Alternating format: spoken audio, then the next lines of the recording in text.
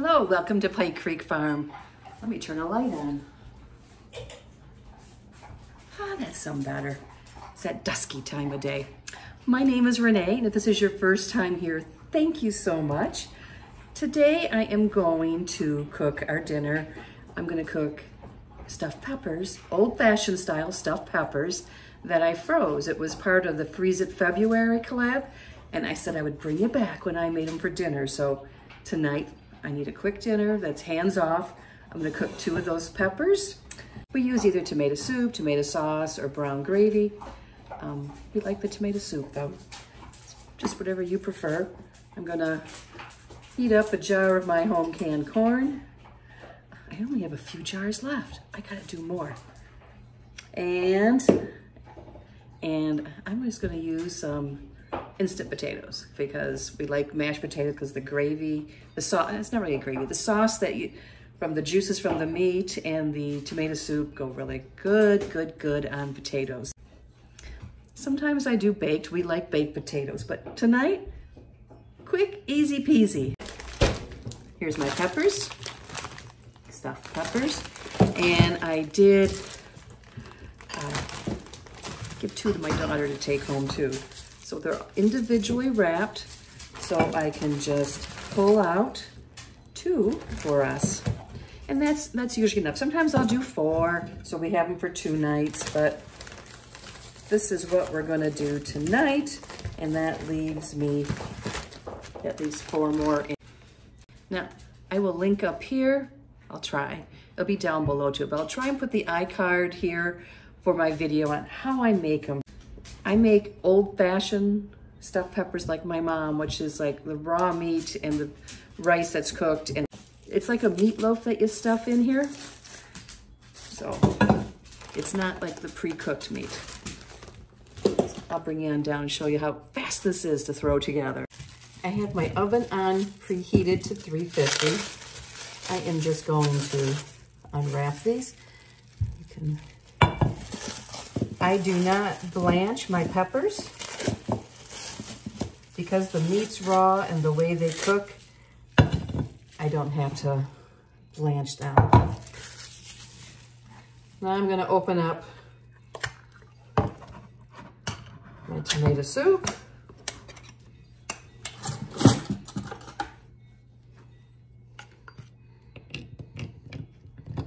Put this on top. It doesn't look very pretty. I'm gonna put a little bit of water in here. Put that around the bottom. You can add cheese at the end. Sometimes I do that, but most of the times I don't. That's not how my mom did it. So, you know, we are creatures of habit. So I'm gonna cover this up with foil and put it in the oven. It will take at least a half hour, probably 45 minutes. There, that's it. Dinner. Okay, I did up it to 375.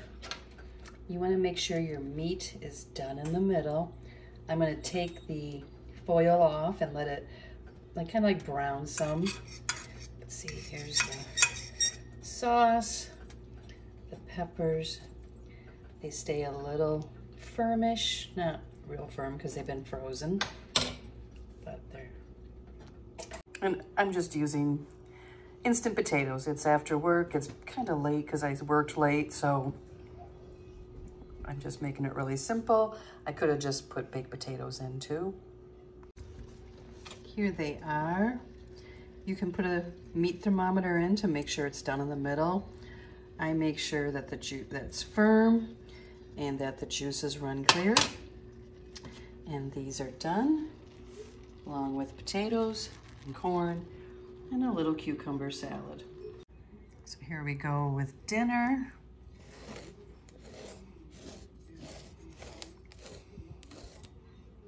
Using up some fresh veggies in the crisper.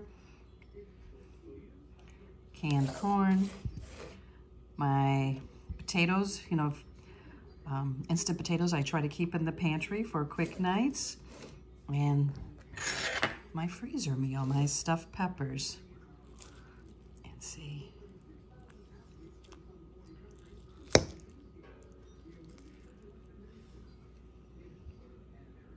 There it is. And with some of the potatoes and sauce, it is so good. So let's do a taste test. It's hot.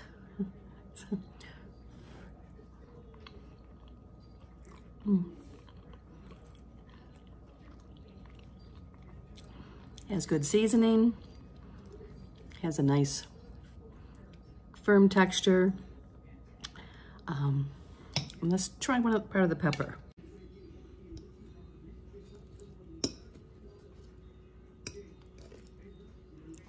There is the pepper. It is not real flimsy. Let's try a bite of the pepper.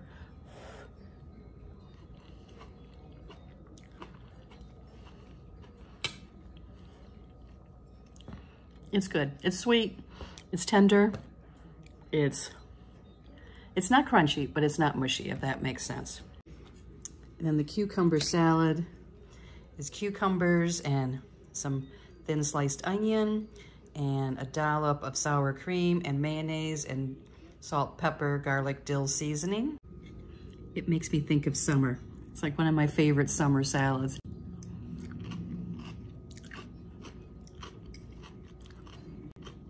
Okay, I'm gonna go eat dinner. Thank you so much for joining me for this follow-up on how I cook the stuffed peppers and what they look like when they're done. Thank you.